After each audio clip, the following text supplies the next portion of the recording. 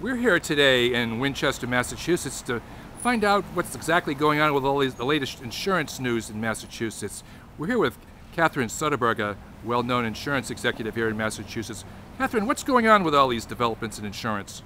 Well, Miguel, the most newsworthy item is the deregulation of auto insurance. That started April 1st of last year, and it's created a lot of excitement for consumers.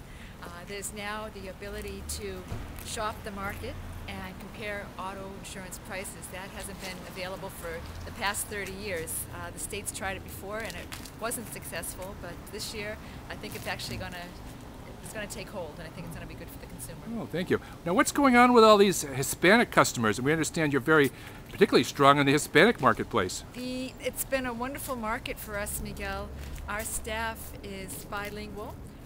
Some of the members of our staff are bilingual, and the Hispanic market here in Massachusetts has been very, very exciting for us because the Hispanics are buying businesses. They believe in the American dream. They're starting businesses with a fervor, and anyone who starts a business or buys property or buys something expensive most likely is going to need insurance. And we've been able to really ride that wave, and we've been able to help the Hispanic public in a way that I never dreamed possible. About 25% of our businesses are Hispanic customers. Oh, well, thank you very much. This is Michael Willett reporting live from Winchester, Massachusetts, WCC.